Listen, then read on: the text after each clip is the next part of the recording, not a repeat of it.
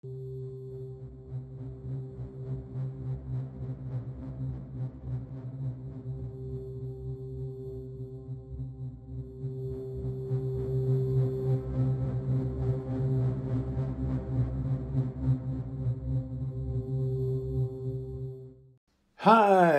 Mario here. Welcome to my channel. Before I start, I want to thank my patrons for supporting my work.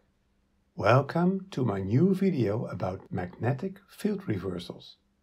Do you also believe that the magnetic field can reverse? We have been questioning what happens to the idea of magnetic reversals if the expanding Earth is left out of all the equations. In this video, I will explain why the theory of magnetic reversals faces some serious and fundamental problems. These are so severe that reversals might even be unlikely, close to impossible. In this video, I will explain the ins and outs of magnetic pole reversals and how likely or unlikely it is that such an event will ever occur or has occurred in the past. And I will also explain what happens to the magnetized rock directions when the Earth expands. It would cause exactly the same chaotic patterns that we are seeing geologists debating over and over again. The questions concerning the subject of the magnetic field are usually answered like this. The Earth's magnetic field is thought to be generated by fluid motions, convection currents, in the liquid outer part of the Earth's core, which is thought to be mainly composed of iron and nickel. The fluid motions are driven by buoyancy forces that develop at the base of the outer core as the Earth slowly cools and iron condenses onto the solid inner core below. Do you get that? What bothers me is how something can condense on something else that is hotter. I have the feeling that the official theories are incorrect and basically violate the laws of thermodynamics. The fact that the magnetic field wanders around does not prove it will flip over. A ship that sways on the waves does not prove it will turn over. Or the fact that a spinning top precesses around does not mean it will turn upside down. We think that these reversal ideas are based on false science. We even dare to claim the field has never reversed, otherwise it would leave expansion marks on the North Pole, and this is not the case. The latter argument will be explained in a future separate video and is linked to the causes of expansion. And this cause leaves such clear marks that if they are not visible on the North Pole, it is the red flag against magnetic pole reversals. When the magnetic field weakens, it does not mean it is on its way to flip over. In fact, we currently witness the North Magnetic Pole movement making a slight bend, and also that its movement towards Russia is slowing down. It is more likely that the pole is simply wobbling around the geographic pole, and that this wobbling movement causes a lot of panic once in a while. Flipping over suggests that the core is very agile, but that is not the case. Even when it is fluid, it still requires an enormous and unprecedented amount of energy to reverse. The crust is very light, around 0.5% of the weight of the whole Earth, compared to the parts that generate the magnetic field, which is around 30%. The alleged reversals of the magnetic field are registered in the lightest and most agile part of the Earth, in the crust. It is more likely that there is something wrong in the interpretations of the registering process, the so-called paleomagnetic datasets. People are so worried about declining geomagnetic dipole strength. Some believe it is a sign that the field is about to flip. There is no reason to worry about this as well. This too is probably not a reason for a field reversal because the field naturally varies. It has been this low before, even lower. Presenting the varying field strength in the wrong way might suggest that there is havoc on the horizon. In graphs, it is presented like this. And so it looks dramatic. In fact, when you present the dipole strength like this, it does not look at all as dramatic as it is often presented. As the weakening is slowing down, the movement is slowing down. The whole paradigm problem starts like this. Geology denies the Earth has expanded, but they do believe that an unobserved phenomenon can change direction without a clearly perceived cause. The paleomagnetic community is already very divided about the latest alleged pole flip, some 720,000 years ago. It is also said that the pole flip is long overdue. What if this event never even took place? Could this be possible? We maintain that a magnetic reversal never happened, and we can even prove this with facts. Magnetic reversals are a paradigm that is ingrained in people's heads. The Earth definitely expands, and if that is denied, it leads to deluding conclusions and thought patterns. But it has become fixed in people's brains as fact. Geology presents pole reversals as established and settled science. However, even when the Earth's expansion is incorrect, the scientific agreement about an exact location of a magnetic pole has always been problematic. In fact, the current data shows that the pole has been around in this area for over the last 200 million years. And because the Earth expands, the uncertainties increase enormously. Also, we see the magnetic pole wandering around, seemingly without a purpose. And there is no geologist who can predict where the current pole is heading to. This unpredictability of the magnetic pole also leaves an abundance of confusing directions in magnetized rock, even when the pole hasn't reversed at all. And we haven't even started to talk about all the other variables. Let us first take a short glance at the theory of pole reversals. Because it is a highly difficult and abstract terrain, I will keep it as short and simple as possible. If you like to dig deeper into this topic, you can download the book of Robert F. Butler called Paleomagnetism, Magnetic Domains to Geologic Terrains. It is one of the best free books available, but it might be difficult to read. The idea is that molten rock that comes to the surface as lava and contain elements like iron and can be magnetized by the magnetic field of the Earth, it will leave traces. When it is magnetized and is still molten, it will direct itself to the magnetic field of the Earth. At least that is the idea.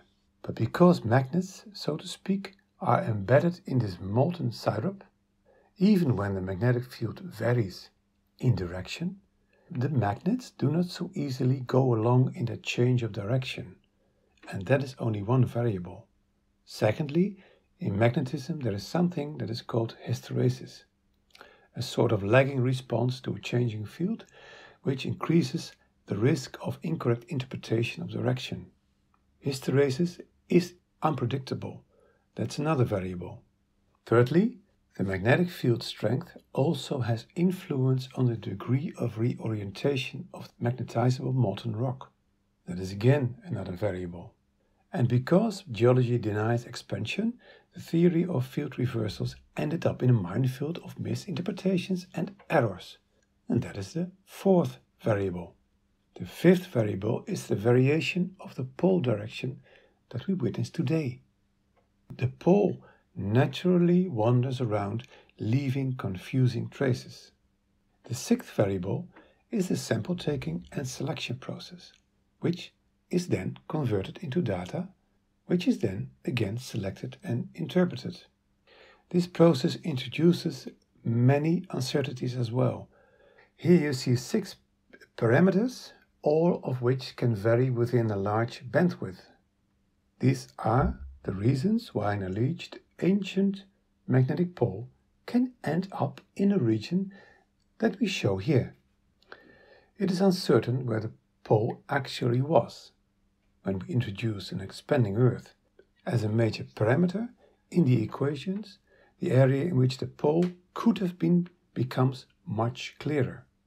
The accumulation of possibilities adds up to a total amount of variation that far exceeds the 180 degrees of variation, not one time, but many times over the course of Earth's history. In steps, this compass shows the various possibilities where the pole could have been. 1. No responsiveness of the magnetic material due to the syrupy nature of magma. Secondly, hysteresis. Thirdly, varying field strength influences reorientation patterns. Fourthly, the Earth expands and so rearranges rock material that geology does not validate. Fifthly, the geomagnetic field changes direction all the time. Sixthly, sample taking and selection processes are probably the most underestimated cause of errors. The geologists who take samples are already convinced that the magnetic pole reversed and are therefore an unreliable link in the chain.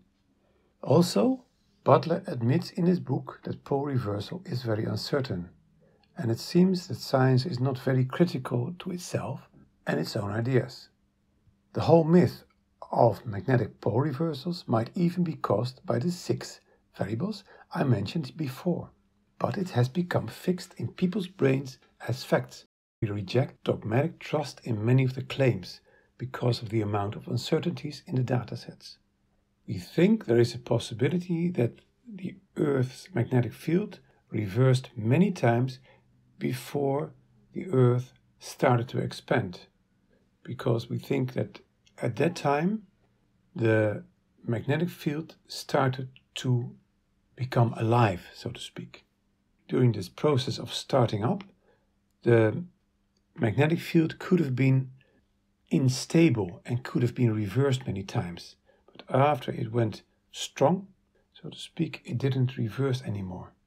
And this reversal pattern at the start could have left many traces in the paleomagnetizable rock. Well, we have proven with our groundbreaking method that the North Pole has migrated in 5 steps over the last 440,000 years, due to major expansions.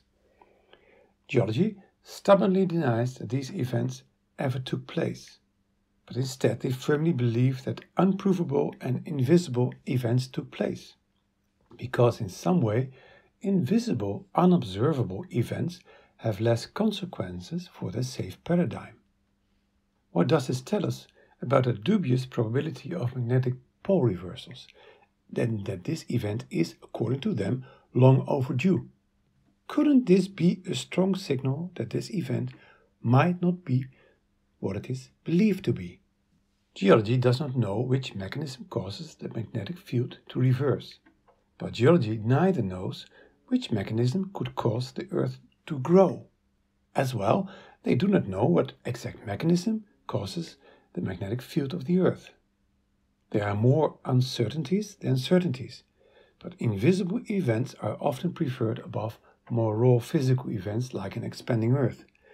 And that might be because invisible events leave more space for speculations, endless theories, research, fundings, careers, and all sorts of fantasies hidden behind a veil of incomprehensible scientific-sounding gibberish. After all, scientists are just human beings, albeit with big egos. It is generally believed that the magnetic field reverses every now and then, and that with this flipping over, all sorts of catastrophic events occur. It is also unknown what would cause such an event. Extinction events are often associated to this magnetic field flip.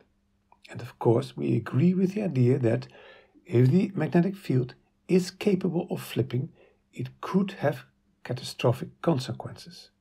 However, there is presently no predictive science that can tell us why the Earth magnetic field varies, let alone what causes it to flip. In fact, we know very little, close to nothing. There are no experiments that can support the lofty theories, there are no tests yet possible, and so it all remains just nebulous conjecture. That makes all academic claims quite tricky, especially when they are presented as facts. But we say that expansion is the cause of the now known extinction events, and that expansion could be the main cause of the alleged make-believe magnetic field reversals. According to our theory, the magnetic field has never reversed, otherwise we would see a ring of expansion around the North Pole. And this is not the case. So we say with confidence that the magnetic field has never flipped over, at least not after the Earth started to expand. The Earth expands with the South Pole as the eye of the storm, and because it expands, it has misled science to believe it was the magnetic field that flipped over. No, the cause was and still is an expanding Earth.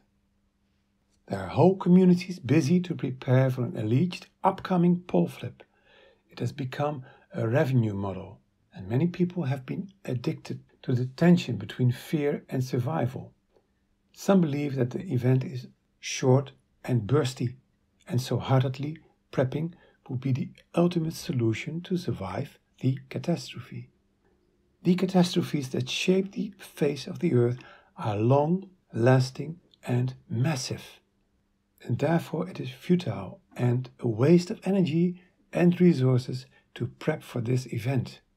We believe that it is better to live a happy life, try to be a better human every day, and to live without any sort of fear while doing some service to humanity. I hope wholeheartedly you enjoyed this video and will return to this topic in the future if we have additional evidence for our claims. Thank you for watching.